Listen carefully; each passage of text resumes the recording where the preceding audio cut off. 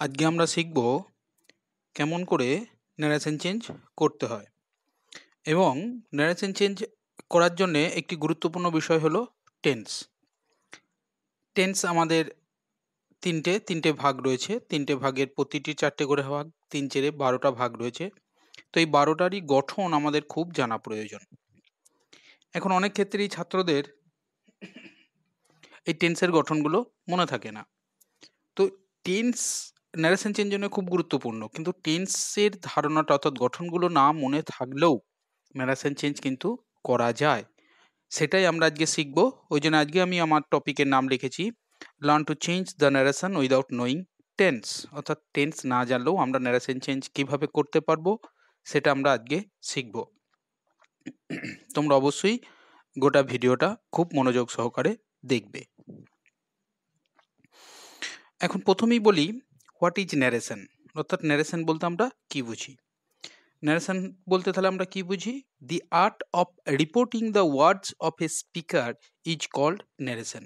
অর্থাৎ স্পিকার কোনো কথা বলেছে, সেটাকে আমি যে রিপোর্ট করছি, অর্থাৎ স্পিকার যা বলেছে সেটা শুনে আমি অন্য কাউকে জানাচ্ছি, তৃতীয় কোনো ব্যক্তিকে।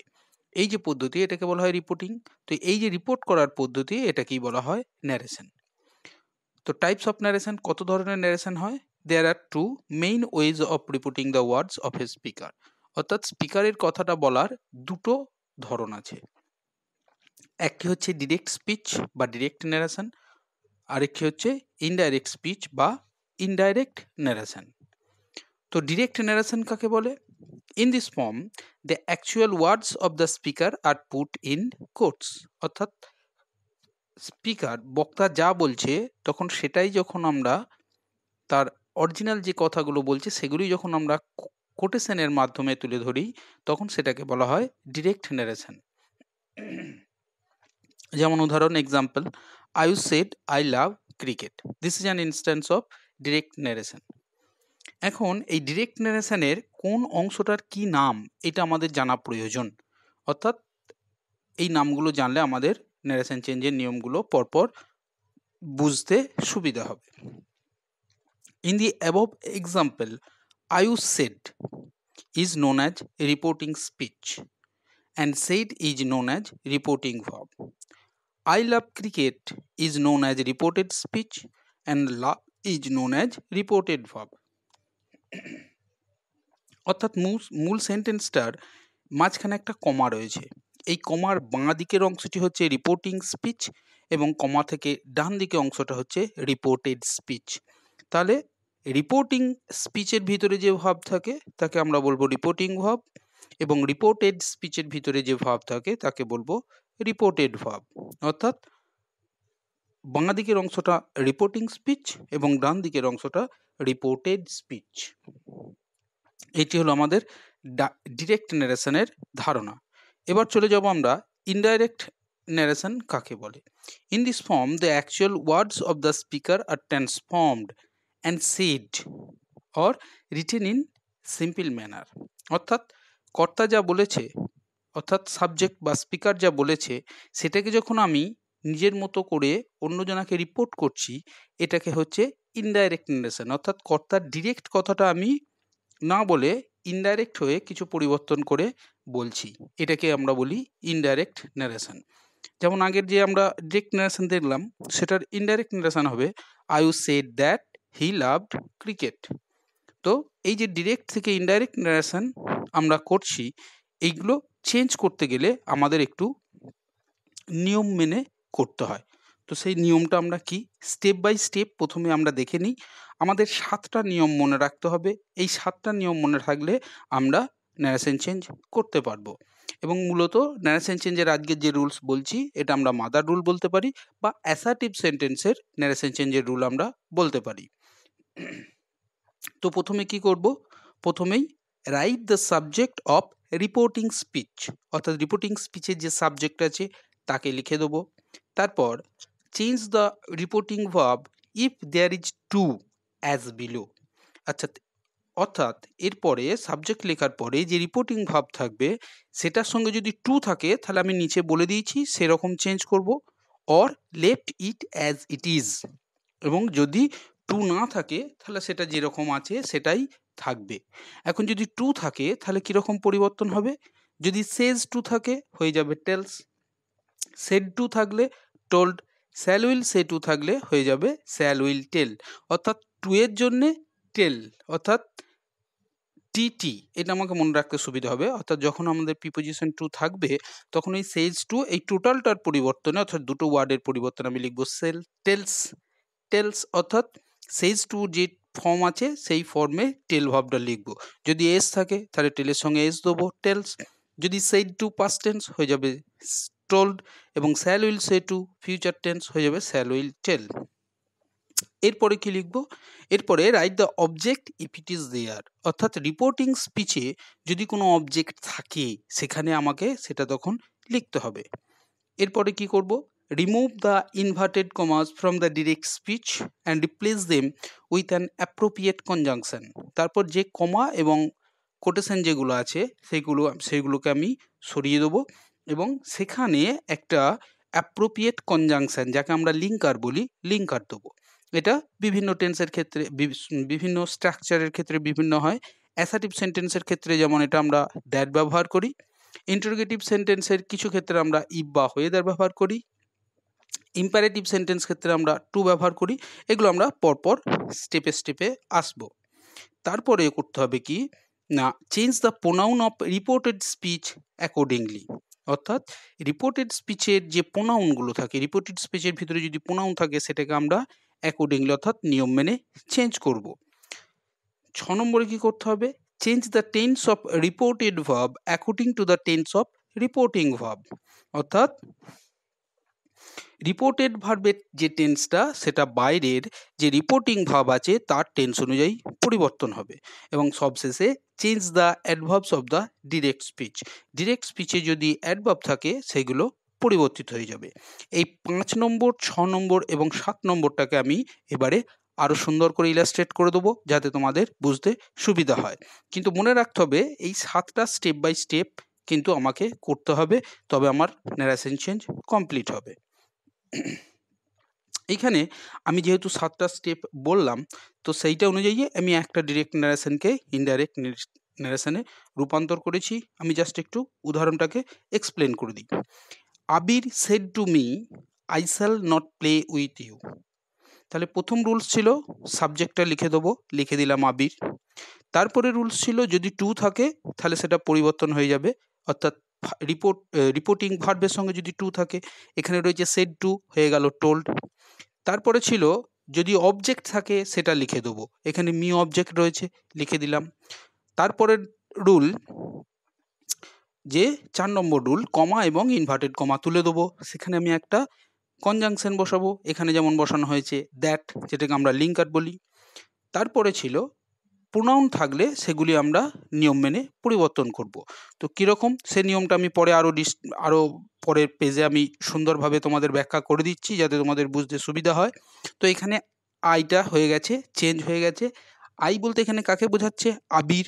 আবির হচ্ছে থার্ড পারসন সিঙ্গুলার নাম্বার, ওই জন্যে আই হয়ে গেছে হি। তারপরে আমরা জানি তারপর রিপোর্টেড ভার্বটার যে টেন্স আছে সেটা রিপোর্টিং ভার্ব অনুযায়ী চেঞ্জ হয়ে যাবে। তো বাইরে রিপোর্টিং ভার্ব রয়েছে সেড টু পাস্ট টেন্স, ওই জন্য ভিতরে শ্যাল বা উইল থাকলে সেটা উড হয়ে যায়, এখানে হয়ে গেছে শ্যালটা উড।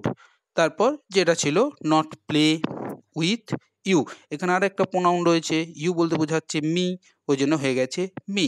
উত্তরটা হয়ে গেল আবির told me that he would not play with me.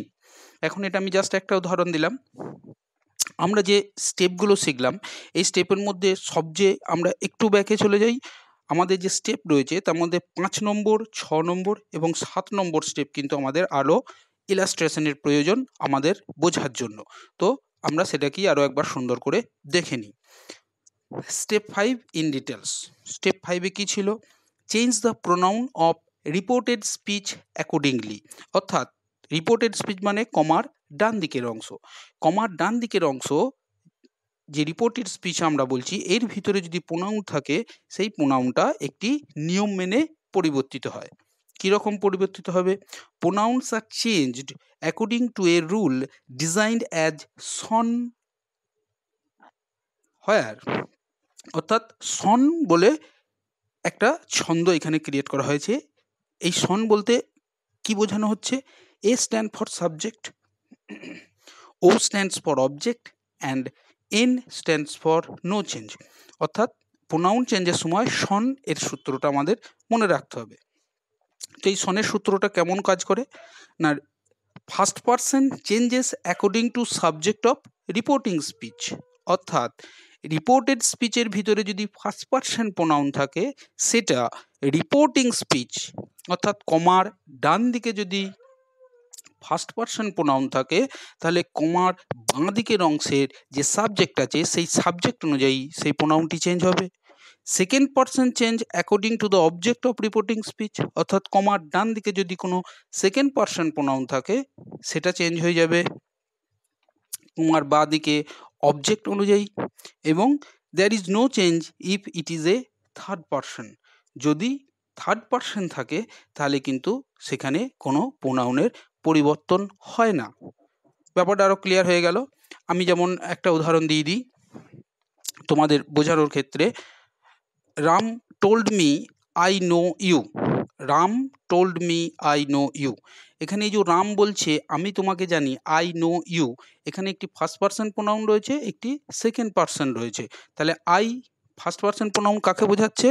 অর্থাৎ সাবজেক্ট রামকে বোঝাচ্ছে। এবং ইউ সেকেন্ড পারসন প্রোনাউন কাকে বোঝাচ্ছে? Me, Ram told me, Ram যেহেতু আমাকে বলছে অতএব ইউটি আমাকে বোঝাচ্ছে। তো এরকমই যখন ফার্স্ট পারসন চেঞ্জ আমরা প্রোনাউন পাবো সেটি চেঞ্জ করব রিপোর্টিং রিপোর্টিং স্পিচের যে সাবজেক্ট সেটা অনুযায়ী চেঞ্জ করব। যদি সেকেন্ড পারসন থাকে সেটা রিপোর্টিং স্পিচের অবজেক্ট অনুযায়ী চেঞ্জ করব। এবং যদি কমার ডান দিকে কোনো থার্ড পারসন প্রোনাউন থাকে তাহলে তার কোনো পরিবর্তন হবে না।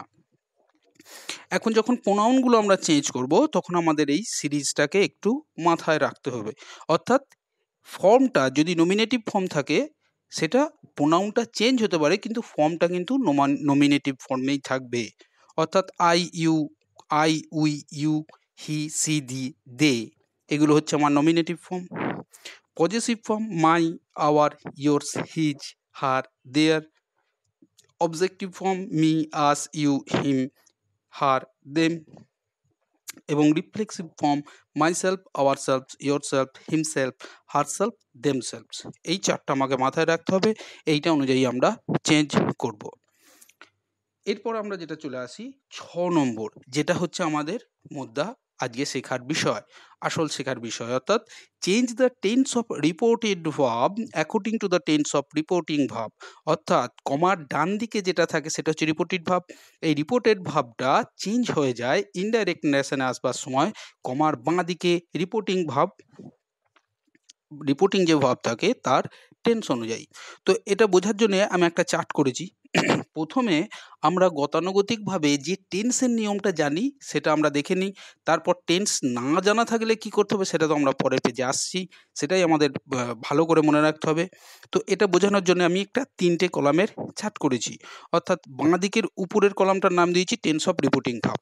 অর্থাৎ আমাকে যে বাক্যটা ডাইরেক্ট ন্যারেশন দেওয়া হবে তার রিপোর্টিং ভার্বের টেন্স কী হবে যে সেটা আমি বাঁ দিকে লিখব।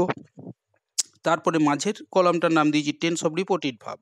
অর্থাৎ কমার ডান দিকের যে অংশটা যে ভার্বটা সেটার কি টেন্স সেটা আমি এখানে লিখব। এবং সব শেষে যে কলামটা সেটা নিয়েছি টেন্স অফ দ্য অ্যান্সার, উত্তর লেখার সময় আমি কি লিখব সেটার আমি ওইখানে লিখেছি। বুঝিয়ে দিই একটু। অর্থাৎ রিপোর্টিং ভার্ব যদি প্রেজেন্ট টেন্স থাকে এবং রিপোর্টেড ভার্ব এনি টেন্স, যে কোনো টেন্সই থাকুক না কেন, উত্তর লেখার সময় রিপোর্টেড ভার্বের কোনো পরিবর্তন হবে না, নো চেঞ্জ। রিপোর্টিং ভার্ব যদি ফিউচার টেন্স থাকে তাহলেও কিন্তু reported verb any tense, tense of the answer, no change. অর্থাৎ এইখান থেকে আমরা বুঝতে পারছি কমার বাঁ দিকে, কমার বাম দিকে যদি প্রেজেন্ট টেন্স বা ফিউচার টেন্স থাকে তাহলে কমার ডান দিকের যে অংশটা যখন আমি ইনডাইরেক্ট ন্যারেশনে নিয়ে আসব তখন সেখানে টেন্সের কোনো পরিবর্তন হবে না। শুধুমাত্র কমার বাঁ দিকে যদি পাস্ট টেন্স থাকে তাহলে কিন্তু কমার ডান দিকে অর্থাৎ আমাদের যে রিপোর্টেড ভার্ব রয়েছে তার টেন্স পরিবর্তন হয়। কীরকম পরিবর্তন হয়? যদি রিপোর্টিং ভার্ব পাস্ট টেন্সে থাকে এবং রিপোর্টেড ভার্ব প্রেজেন্ট ইনডিফিনাইট থাকে, তাহলে উত্তর লেখার সময় সেটা হয়ে যায় পাস্ট ইনডিফিনাইট। প্রেজেন্ট কন্টিনিউয়াস থাকলে হয়ে যায় past continuous, present perfect tense থাকলে হয়ে যায় past perfect tense, present perfect continuous tense থাকলে হয়ে যায় পাস্ট পারফেক্ট কন্টিনিউয়াস। অর্থাৎ রিপোর্টিং ভার্ব পাস্ট টেন্স থাকলে রিপোর্টেড ভার্বের প্রেজেন্ট টেন্সের যে ভাগ থাকে উত্তর লেখার সময় ঠিক পাস্ট টেন্সের সেই টেন্সটি পরিবর্তিত হয়ে যায়। অর্থাৎ প্রেজেন্ট ইনডিফিনিট থাকলে হয়ে যায় পাস্ট ইনডিফিনিট, প্রেজেন্ট কন্টিনিউয়াস থাকলে পাস্ট কন্টিনিউয়াস, প্রেজেন্ট পারফেক্ট থাকলে past perfect, present perfect continuous tense থাকলে পাস্ট পারফেক্ট কন্টিনিউয়াস। ঠিক একই রকমভাবে যদি বাইরে পাস্ট টেন্স ভিতরে পাস্ট ইনডিফিনিট থাকে তাহলে উত্তর লেখার সময় সেটা হয়ে যায় পাস্ট পারফেক্ট টেন্স। যদি পাস্ট কন্টিনিউয়াস টেন্স থাকে তাহলে সেটা হয়ে যায় পাস্ট পারফেক্ট কন্টিনিউয়াস টেন্স। যদি ভিতরে পাস্ট পারফেক্ট টেন্স থাকে তাহলে উত্তর লেখার সময় কোনো পরিবর্তন হয় না, পাস্ট পারফেক্ট টেন্সই থাকে। এবং ভিতরে যদি পাস্ট পারফেক্ট কন্টিনিউয়াস টেন্স থাকে তাহলে উত্তর লেখার সময়ও কোনো পরিবর্তন হয় না। এখন বাঁ দিকে যদি পাস্ট টেন্স এবং যদি ডান দিকে রিপোর্টেড স্পিচ বা রিপোর্টেড ভার্ব যেটাকে আমরা বলছি, রিপোর্টেড স্পিচের ভিতরে যে ভার্ব রিপোর্টেড ভার্ব, এটা যদি ফিউচার টেন্স থাকে তাহলে কি হবে না ওখানে যে শ্যাল উইল থাকে সেটা উত্তর লেখার সময় উড হয়ে যাবে। এটা হচ্ছে আমাদের প্রথাগত ধারণা। এটা আমাদের মনে রাখতে গেলে আমাদের স্ট্রাকচার মনে রাখার প্রয়োজন। ইনডিফিনাইট টেন্স কাকে বলে, তার গঠনটা কাকে বলে না মনে রাখলেও আমাদের গঠনটা মনে রাখার প্রয়োজন। অর্থাৎ প্রেজেন্ট ইনডিফিনাইট থেকে যখন পাস্ট ইনডিফিনাইট নিয়ে যাব তার গঠনটা জেনে রাখার প্রয়োজন। একইভাবে বিভিন্ন যে টেন্সগুলো রয়েছে প্রত্যেকের গঠন আমাদের মনে রাখা প্রয়োজন। এখন অনেক ক্ষেত্রেই তোমাদের এই গঠন মনে থাকে না, এই জন্যে এই টেন্সের ব্যাপারটাকে আমি একটু অন্যভাবে উপস্থাপনা করেছি, যেটা তোমাদের টেন্স মনে না থাকলেও তোমরা সহজেই ন্যারেশন চেঞ্জ করতে পারবে। সিম্পলিফিকেশন কীরকম দেখো, বাইরে আমরা ওই চারটাকেই লিখেছি, এত সহজ করে লিখেছি যে এরপর থেকে আর টেন্স নিয়ে তোমাদের কোনো মাথা ব্যথা হবে না ন্যারেশন চেঞ্জের সময়। কীরকম, রিপোর্টিং ভাব যদি প্রেজেন্ট এবং ফিউচার টেন্স থাকে তাহলে ভিতরে যে কোনো টেন্স উত্তর লেখার সময়, অর্থাৎ ডান দিকে যে কোনো টেন্স থাকুক কমার ডান দিকে রিপোর্টেড ভার্ব যে কোনো টেন্সের হোক উত্তর লেখার সময় কোনো পরিবর্তন হবে না। এটা তো আমরা জেনে এলাম। এখন মূল আমাদের মনে রাখতে হয় রিপোর্টিং ভাব যদি পাস্ট টেন্সে হয় তাহলে শুধুমাত্র এই চারটুকু আমরা মনে রাখবো। কীরকম, রিপোর্টিং ভার্ব যদি পাস্ট টেন্স হয় ভিতরে যদি শুধু V1 থাকে, অর্থাৎ রিপোর্টেড ভার্বে যদি শুধু V1, অর্থাৎ এখানে ভি বলতে মেন ভার্বকে বোঝানো হয়েছে, তাহলে V1 থাকলে উত্তর লেখার সময় V2 লিখে দেবো, বাকি যা আছে তাই থাকবে। যদি অ্যামিজ থাকে তাহলে ওয়াজ লিখবো, যদি আর থাকে তাহলে ওয়ার লিখে দেবো, যদি হ্যাজ হ্যাভ থাকে তাহলে হ্যাড লিখবো, যদি হ্যাজ বিন হ্যাভ বিন থাকে তাহলে লিখবো হ্যাড বিন। এখন এক্ষেত্রে মনে রাখতে হবে কমার বাঁ দিকে অর্থাৎ রিপোর্টিং ভার্ব যদি আমার পাস্ট টেন্স হয় তাহলে রিপোর্টেড ভার্বে যে টেন্সটা থাকবে সেটা উত্তর লেখার সময় কি হবে সেটা আমরা দেখছি। এখন যখন শুধুমাত্র V1 থাকবে তখনই V2 লিখবো, অর্থাৎ যখন কোনো হেল্পিং ভার্ব থাকবে না। বাকি ক্ষেত্রে যতক্ষণ আমার হেল্পিং ভার্ব থাকবে শুধুমাত্র হেল্পিং ভার্বটার পরিবর্তন করব, মেন ভার্বটার কথা আমি ভাববো না। অর্থাৎ যখন বলছি আমি অ্যামিজ থাকবে, অর্থাৎ অ্যামিজের পর একটা মেন ভার্ব থাকার কথা, সেই মেন ভার্বটার কিন্তু কোনো পরিবর্তন হবে না। অর্থাৎ আই অ্যাম ডুইং থাকলে হয়ে যাব অ্যামটা বা যে রয়েছে সেটা উত্তর লেখার সময় হয়ে যাবে ওয়াজ, ডুইংটা ডুইং থাকবে হয়ে যাবে ওয়াজ ডুইং। ঠিক তেমনি আর থাকলে হয়ে যাবে ওয়ার, হ্যাজ হ্যাভ থাকলে হয়ে যাবে হ্যাড, হ্যাজ বিন বা হ্যাভ বিন থাকলে হ্যাড বিন। যদি বাইরে পাস্ট টেন্স অর্থাৎ বাম দিকে পাস্ট টেন্স কমার রিপোর্টিং ভার্ব যদি পাস্ট টেন্স হয় এবং রিপোর্টেড ভার্ব যদি পাস্ট ইনডিফিনাইট, যেটা আমরা ওখানে করে এসেছি পাস্ট ইনডিফিনাইট, ওটাকে আমি কায়দা করে বলছি যদি V2 থাকে অর্থাৎ মেন ভার্বের পাস্ট ফর্ম থাকে তাহলে কি হয়ে যাবে উত্তর লেখার সময় হয়ে যাবে হ্যাড প্লাস V3। যদি ওয়াজ বয়ার থাকে তাহলে হয়ে যাবে হ্যাড বিন, যদি হ্যাড থাকে তাহলে কোনো পরিবর্তন হবে না, যদি হ্যাড বিন থাকে কোনো পরিবর্তন হবে না। ঠিক তেমনি বাইরে পাস্ট টেন্স অর্থাৎ বাঁ দিকে পাস্ট টেন্স কমার ডান দিকে যদি শ্যাল বা উইল অর্থাৎ ফিউচার টেন্স থাকে শুধুমাত্র শ্যাল বা উইলটার জায়গায় আমরা উড লিখে দেবো। দেখো টেন্স ধরে ধরে কোনো গঠন মনে রাখার প্রয়োজন নেই, শুধুমাত্র এই স্ট্রাকচারটুকু মনে রাখলেই আমার হয়ে যাবে। V1 মানে মনে রাখতে হবে মেন ভার্বের প্রেজেন্ট ফর্ম, V2 মানে মেন ভার্বের পাস্ট ফর্ম এবং V3 মানে মেন ভার্বের পার্টিসিপেল ফর্ম। তাহলে V1 থাকলে হয়ে যায় V2, অ্যামিজ থাকলে হয়ে যায় ওয়াজ, আর থাকলে হয়ে যায় ওয়্যার, হ্যাজ বা হ্যাভ থাকলে হয়ে যায় হ্যাড, হ্যাজ বিন বা হ্যাভ বিন থাকলে হয়ে যায় হ্যাড বিন, V2 থাকলে হয়ে যায় হ্যাড প্লাস V3, ওয়াজ বা ওয়্যার থাকলে হ্যাড বিন, হ্যাড থাকলে কোনো পরিবর্তন হয় না, হ্যাড বিন থাকলে কোনো পরিবর্তন হয় না এবং শ্যাল বা উইল থাকলে হয়ে যায় উড। অর্থাৎ টেন্সের গঠন না জেনেও শুধুমাত্র এইটুকু অংশ তো আমাদের খুব সুন্দরভাবে মনে রাখতে পারি আমরা, অতএব এইটা জানলেই আমার ভয়েস চেঞ্জ হয়ে যাবে। এখন এইখানে কিছু ব্যতিক্রম আছে, অর্থাৎ বাইরে পাস্ট টেন্স থাকলে আমরা দেখলাম, বাইরে পাস্ট টেন্স বলতে আমি বোঝাতে চাইছি কমার বাঁ দিকের অংশটা, অর্থাৎ রিপোর্টিং ভাব যদি প্রেজেন্ট এবং ফিউচার টেন্স হয় তাহলে কমার ডান দিকের টেন্সের কোনো পরিবর্তন হয় না। যদি কমার বাঁ দিকে রিপোর্টিং ভাব পাস্ট টেন্স হয় তাহলে কমার ডান দিকে যে রিপোর্টেড ভাব রয়েছে সেটা টেন্স অনুযায়ী পরিবর্তন হয়।